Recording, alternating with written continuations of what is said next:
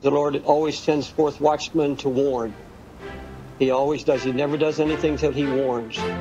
The gospel of accommodation. Now, to accommodate means to adapt. It means to make suitable or acceptable.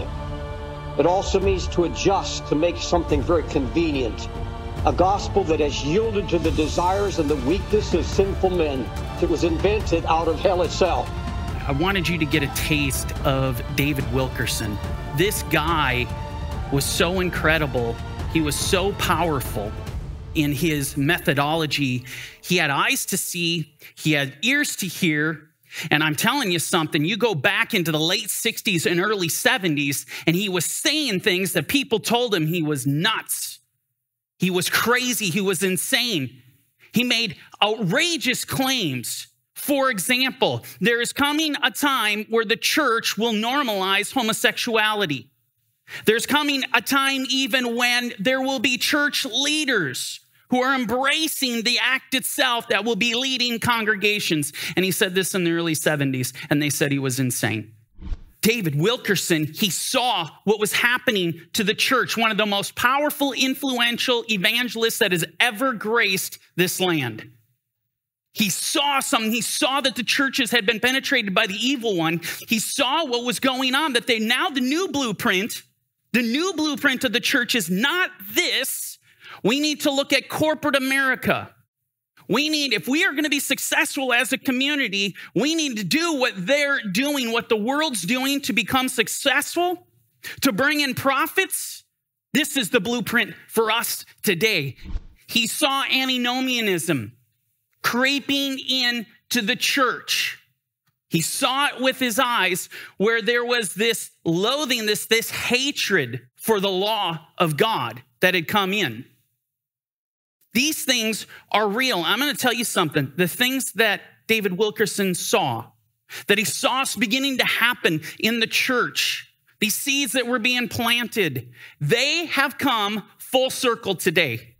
One thing I can tell you, Satan has crept in, and what he has done is he's gotten into the innermost sanctum of the faith, and he's been ripping out the vital organs of the faith. And the worst part of this is the church doesn't know it. They have no idea what is happening to them. They have no idea what they're really following. Another gospel. To them, it's business, pun intended, business as usual. The gospel, hey, it's being preached. We're telling people about Jesus. Everything's wonderful. The only problem is it's not the gospel of this book. It's not the gospel that the first century Jewish people, these Jewish believers, the Jewish disciples that went out and transformed the world, turned it upside down. It is not that gospel. But I'm going to tell you, it sounds good. And it feels even better. And it comes packaged so beautifully with all this array of wonderful, useful terminology that we love to bathe ourselves in, like love and grace and liberty and freedom. I mean, who doesn't want that, right? Honestly, how could something that seems so right? They're preaching Christ and him crucified. How can something seem so right be so wrong? The answer to that question is when you investigate the gospel, the grace message that is being preached today. And when you start to, I always like to use the analogy, you start to peel back the layers, you start to discover something. It's not as biblical as it's being portrayed. When you understand the goals of our enemy, when you understand his objective, that's when things come into focus. That's when things really come into focus. And I don't know if you noticed or not, but the Brit Hadashah, the New Testament, spends a lot of time talking about the objectives of Hasatan. It spends a lot of time with all of these warnings. Yeshua's ministry was filled with the warnings of Hasatan's objectives. What is Satan's primary objective? Number one goal on his list to do, and that is to, in fact, target the grace message. This is target number one. And I'm going to tell you, this is the kill shot. Because if you at all in any way alter the true gospel, even a little bit, just a tiny bit, I promise you it will result in 100% fatality. And the enemy knows this. So what does he do? He targets the grace message. But he's crafty. He doesn't do away with it. He redesigns it just ever so slightly. And this new package that he has that is beautiful, that glitters with light, well, it's more appealing to the masses. His version's more acceptable. It's not as offensive. It's very inclusive of everyone. It doesn't matter who you are, you can come. Come as you are. He doesn't need you to change. This is this gospel that is being preached. Just come and enjoy the service. God loves you. Today, we are going to be covering the inner core of this pseudo-gospel, which is not God's mercy, but it's the devil's grace. And the way I want to do this is I actually want to take you back into church history. And I want to show you some things that were said in the first century, things coming straight out of the word. And I want to show you something that happened in the second century that was a pivotal moment in time. It has everything to do with what we're talking about here.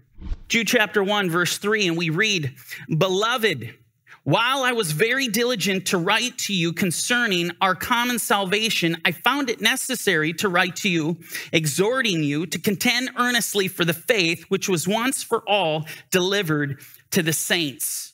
This is interesting because, as I mentioned before in week 1, here Jude comes to the front lines. He cries out. He sounds the alarm to his brothers and sisters in the faith.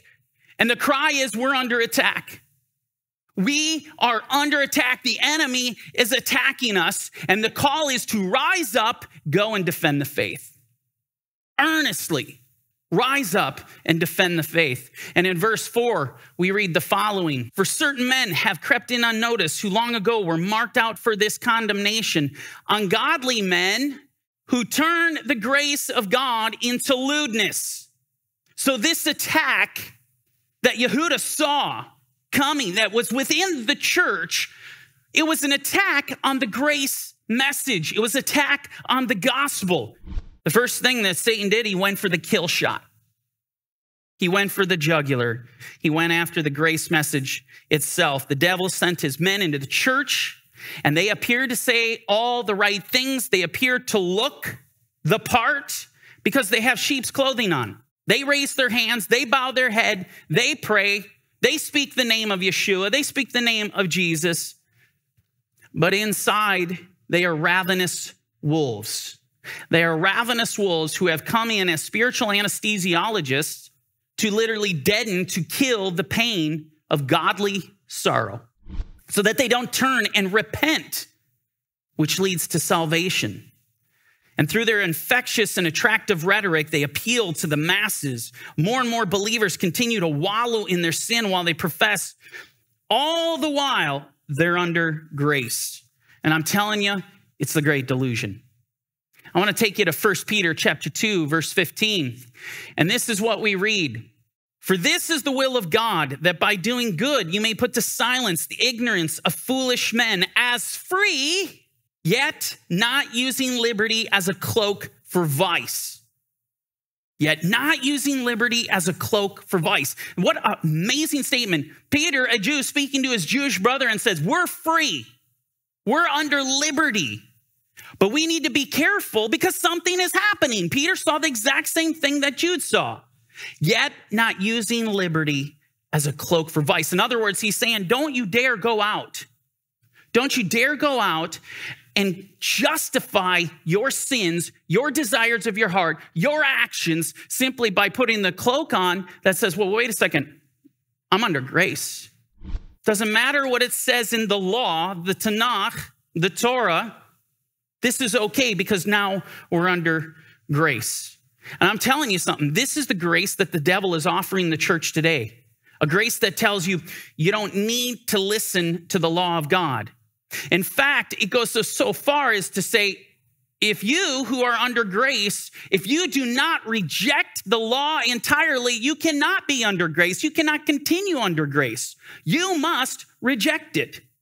The greatest deception this world has ever known is this message, is what we see, is what David Wilkerson saw. It's what we see happening in the church today, many of the churches. He's gone out, the enemy has gone out, and he's selling this. And the church is buying it. They're buying all of it, but we should understand why. I mean, you think, well, how is this possible? They're preaching Jesus. This is too crazy. It doesn't even make any sense. It makes perfect sense. You don't have to be elaborate in your marketing scheme. It's really simple. Go sell something to someone who needs it, who wants it, who desires it. In other words, what I'm saying to you is Satan comes up and he starts to speak to your flesh and tell you, you can do this, you can do that. You're perfectly okay doing this. Go ahead, embrace it. Eat of the fruit of the tree. You shall surely not die. I'm going to tell you right now, your flesh will consume and lap up every last word that he sells you. As he speaks to your heart, as he speaks to your mind, this is what's going to happen. Hey there, this is Mike at Corner Fringe Ministries. Thanks for watching our video. If you liked the video or it encouraged you, do us a favor. Hit the like button. Don't forget to hit the share. And if you haven't done so already, please hit the subscribe button. Now, if you want to watch the rest of this video, hit the button here. And if you want to watch the rest of this series, you can check it out here. And don't forget, you can download the Corner Fringe Ministries app today on any of your Play stores. Thanks for joining us at Corner Fringe Ministries.